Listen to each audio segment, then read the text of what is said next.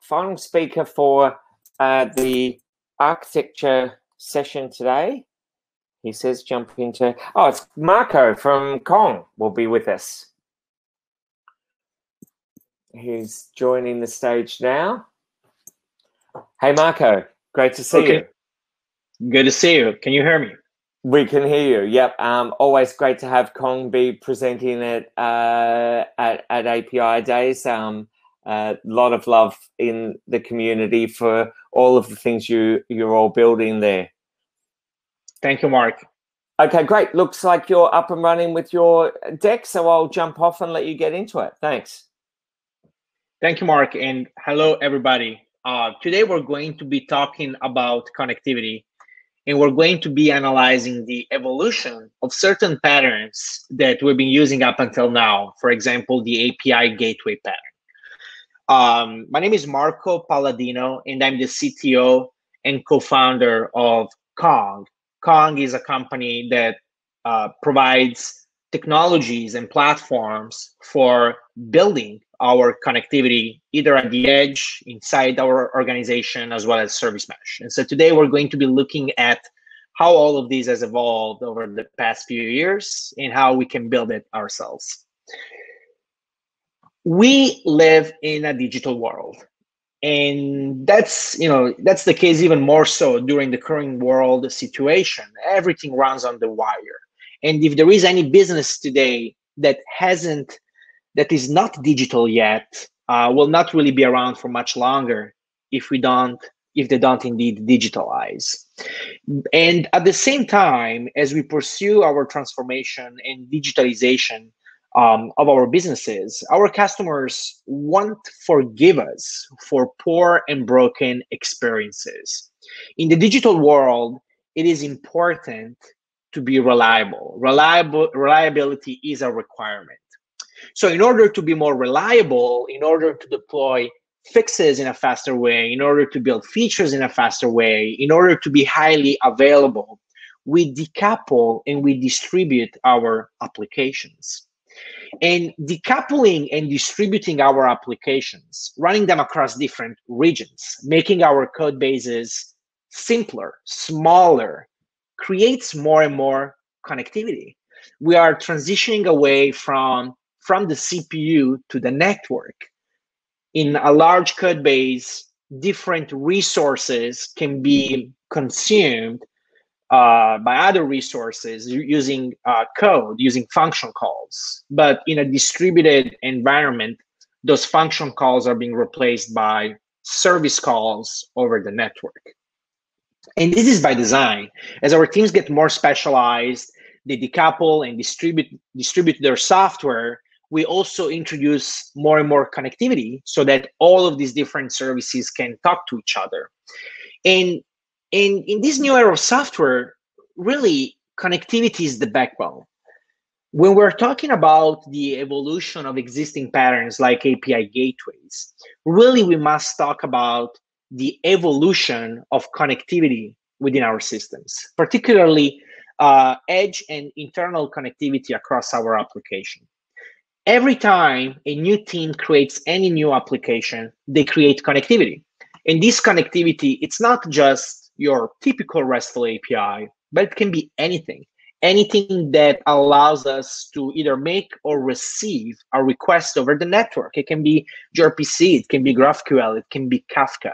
Our teams are going to be using whatever protocol, whatever transport even, it's better suited for the use case they're building. And we, the architects, must provide reliable and safe connectivity regardless of what technology the teams decide to use. We know that our teams are going to be creating applications that require edge connectivity. For example, when we want to enable an ecosystem of partners to consume our applications, or maybe mobile apps, or maybe an external developer community.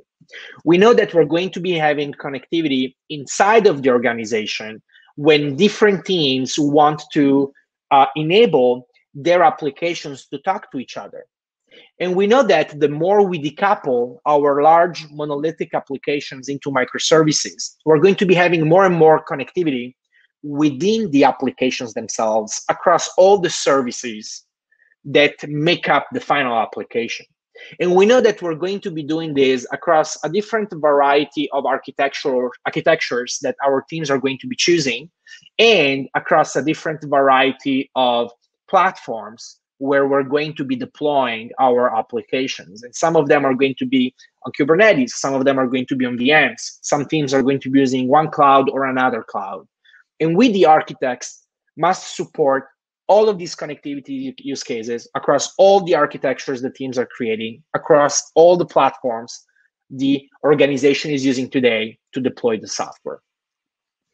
Now, when it comes to these three major connectivity use cases, we do have different technology answers to each one of them. We can use an Edge API gateway for edge connectivity. We can use an internal API gateway to offer APIs to other teams. And we can use service meshes to create reliable, secure, and observable connectivity within the boundaries of an application.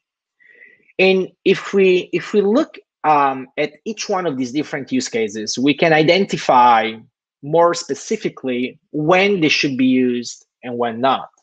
For an Edge API gateway, we're going to be obviously using this whenever we want to enable our APIs to be consumed externally from outside the organization's network. It can be a mobile app, can be partners, can be customers using our APIs. It can be a developer community, it can be IoT, can be devices, can be any external client. And the goal really is to create an abstraction layer to offer API as a product. You know, we've been seeing lots of API first companies coming out in the past few years. Think of Twilio, think of Stripe. APIs themselves can be a product.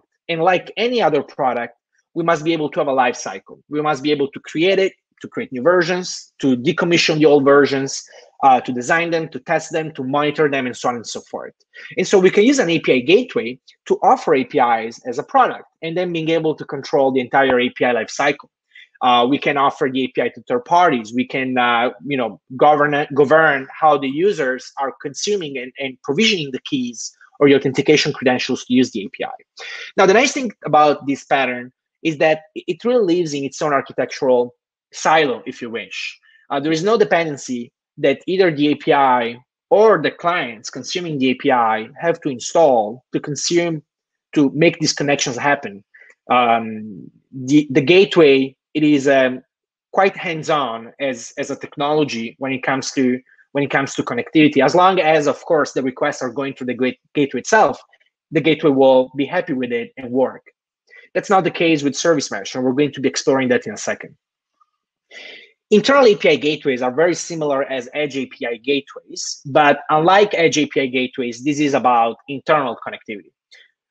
Teams creating different applications, different lines of businesses wanting to cooperate with their APIs, they're going to be using an internal API gateway to provide the same governance and life cycle that they are providing at the edge, but within the organization. And this also creates an abstraction layer, by the way. In case our APIs are changing under the hood, we can keep an abstraction layer on the gateway that doesn't break those clients and gives the clients more time to update to the new version. And likewise, the Edge API gateway, an internal API gateway, also lives on its own architectural layer and does not require any particular dependencies on the APIs or the clients as long as the request goes through the gateway. And then finally, as we transition our monolithic applications into service mesh, we're going to be having more and more traffic within the applications themselves. And we want to make sure that as we create those services and dependencies, we can reliably secure them, connect them, discover them, observe them at L4 and L7. So this is more closer to the network, if you wish. It has less to do with offering an API as a product and more to do with I'm making a request and I need to make sure that the request, it is going to be successful. It's going to be secure and observable, regardless if the API is a product or not. And unlike the API gateway, a service mesh has a little bit a more intense deployment pattern, because we must deploy a data plane proxy next to each instance of every service that we have, so that every outgoing request is being intercepted by the proxy, and every incoming request is being intercepted by the same data plane proxy, which at that point acts as a reverse proxy. Now, when it comes to service mesh, I think the industry has done a very poor job into explaining this very simple fact. Service mesh is always being presented as yet another thing that we have to do in our systems. But service mesh is a chance for us to do less things in our organization when it comes to making those requests, securing them, observing them. All of these functions are required, and today they're being developed independently by the application teams. So the application teams, instead of focusing 100% on building their applications and focusing on the customers, the users, they're also managing the network whenever they make a request to another service. Whereas this should come as part of the underlying infrastructure provisioning. And so really, service mesh, it is something that gives us a chance to do less when it comes to building our applications and control how that is being done without having fragmentation, which in turn will improve reliability, which, as we said, it is a must-have in any modern digital business. We must be reliable. And we're going to be double-clicking on service mesh in just a little bit. Now, these is the future of our connectivity patterns. When it comes to APIs, this also is the future of API gateways, a very well integrated component of our connectivity stack with the service mesh. The gateway doesn't live under a rock anymore. It's a puzzle of this greater picture. We can create a service overlay with service mesh across any zone, any cluster, any data center, any application, to connect and discover and protect and secure and observe our service connectivity at L4 and L7 within the applications. And we can use the gateway as an ingress or egress to that mesh to offer those APIs as a product, either inside of the organization via an internal API gateway, or at the edge via an edge API gateway. Service mesh doesn't work at the edge with external clients as a pattern. It just doesn't work. It doesn't work because in order for service mesh to run, we must have a sidecar running alongside every service. But in certain instances, that's not possible. It's not possible, for example, in mobile applications, and it's not possible if we want to enable third parties to create applications that consume our APIs, which is 99.9% of the use cases of an edge API gateway. We can't, because we cannot control how they are deploying their software. We cannot tell them to run a sidecar next to their software. And even if we could, we don't want their sidecar to talk to our control plane, which is a very sensitive component running in our internal network that nothing from the outside should ever get access to. So at the edge, service mesh is not applicable, really. Whereas inside of the organization, some organizations, they all start with a very large service mesh for all the applications. That soon becomes into a big mess because it requires too much coordination among the teams, and it provides not much compartmentalization if something goes wrong. And so they decide to create multiple virtual meshes. Each one of them can now talk through a gateway when it's being exposed internally to another team. And because this is the bread and butter of what Kong does, of course, with Kong, we provide a full stack connectivity platform that goes from API gateway to service mesh using leading open source projects like Kong Gateway and Kuma. Kuma has been actually donated to the CNCF Foundation. It's vendor neutral, and it's built on top of Envoy Proxy. And these two products work together very well with each other so that this entire connectivity stack just comes out of the box. There is nothing we have to glue together. There is nothing we have to figure out ourselves. The entire experience is being taken care of. We create a service overlay with the mesh, with as many meshes as we want on both VMs and Kubernetes, or a hybrid, including every cloud, as well as we can then integrate with the gateway technology to expose requests at the edge or internally. So I just want to quickly dive deeper into service mesh before I wrap my presentation up. This is a typical deployment of an API gateway. An API gateway lives on its own pattern, on its own architectural, on its own architectural layer. Whereas with service mesh, we have to have these proxies next to each instance. But let's understand why that is the case. So if we do have a service and we want to make a request to another service, without service mesh, the teams have to build retries, timeouts, logging, tracing, routing, and so on and so forth in security within each one of these different services. You can imagine how different teams creating different services are going to be creating the same functionality over and over again when it comes to managing the network. So what if we can extract these network management capabilities outside of the services that we're building, so that we can put them in a separate binary and we can reuse the same binary over and over again whenever our services make or receive a request over the network. Now, if this is a separate binary, we don't have to build it every time from scratch in every service. And even if we're using different programming languages in our services, this binary, it's portable. Thankfully, we don't have to build these ourselves, but we can use technologies that have already done this for us, like, for example, Envoy proxy. Now, if we do have this binary that does all these service connectivity, management capabilities for us, running alongside our service, we also want to make sure that this component runs on the same underlying host or virtual machine or pod as our services, because we want to make sure that the latency between the service and this runtime, it is as small as possible. Therefore, we want these services, these two different processes, to run on the same underlying host or pod.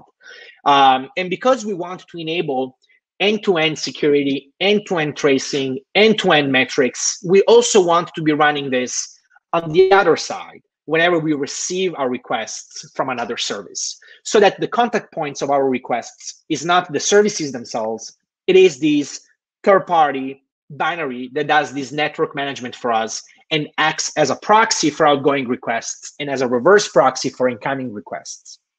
Like I said, we don't have to build these ourselves. Thankfully, we can use something that already exists, like Envoy proxy, and we can run this alongside each service that we have running. Now, of course, because we're going to be having lots of these running around, we must have a control plane, a source of truth that is going to be used to configure how the networking policies should be working across our services. And thankfully, we don't have to build the control plane part either, but we can use something like QMAP. And the control plane communicates with the proxies only, whereas the proxies are going to be on the execution path of our API requests on L4 and L7, not just RESTful APIs, but anything that listens over TCP, and potentially on UDP, depending on what technology you're using. And for this, you can check out QMA. It's a CNCF project that really simplifies how service meshes run with a first-class native support of VMs and Kubernetes, including multi-zone clusters running across multiple platforms, multiple Kubernetes clusters, multiple zones, including hybrid of virtual machines and Kubernetes. We've done lots of innovation with the community to make sure that this could be the simplest service mesh. It could support all the environments and provides out-of-the-box policies that we can use for zero trust security, for observability, for discovery, and so on and so forth. So let's wrap this up. Today, we looked at this new era of connectivity and of software, really. We are distributing and decoupling our software to digitalize faster, to provide a better, reliable experience. Reliability, it is a must for any digital experience. It doesn't matter how many products or applications we create. If they're not reliable, our customers won't use them. They will use our competitors' products, which work better. And so we don't want that to happen. We want to make sure that we can provide a reliable experience ourselves so that we can avoid being disrupted by competition. And we looked at the evolution of the API gateway pattern and how that works with another pattern called the service mesh to provide this full stack end-to-end connectivity infrastructure that goes all the way from edge to mesh and across different applications within our organization. If you have any more questions, you can ask them on the chat, as well as you can get in touch with me or with Kong at konghq.com. Thank you so much.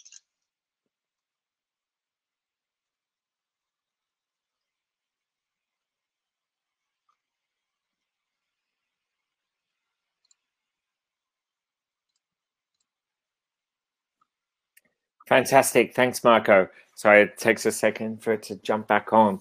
I'll just check if we've got any questions. For any questions for Marco? I mean, there was a ton of stuff in there, and it was a really great walkthrough. But a lot to think about there, and a lot that can be put into practice. Are you able to share the slide deck in the stage chat? Yes, I'll share the slide deck and for everybody to consume. Okay, fantastic. Thanks. Then also, Kong, are you part of the? Do you guys have are you in the partner village? I'm not really sure, but okay. Perhaps we are. It's not an information that I'm aware of, unfortunately. No worries. I mean, I know that you're normally Kong's quite involved with API days and participating in a number of levels. So check out, for our audience, check out the Partners Village either now before we go to the final wrap-ups for this afternoon, or otherwise check them out over tomorrow while we're here. Marco, fantastic talk. Thanks very much.